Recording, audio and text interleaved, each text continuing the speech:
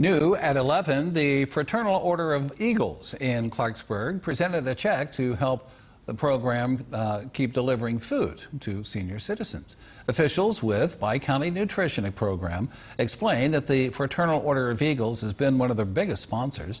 The group was able to provide a check to the nutrition program to allow them to purchase a car for food deliveries, making sure the seniors have a warm meal.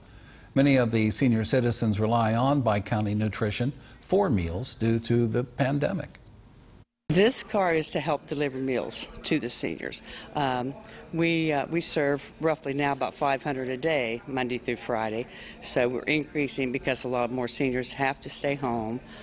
Family can't get to them. We work hard for charities, and Bi-County, we've sort of adopted them, and we try to give them some money every year to help them, keep the program going.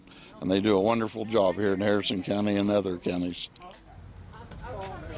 Also, Bi-County Nutrition Program says that they feel fortunate that not only the Fraternal Order of Eagles help them, but others as well.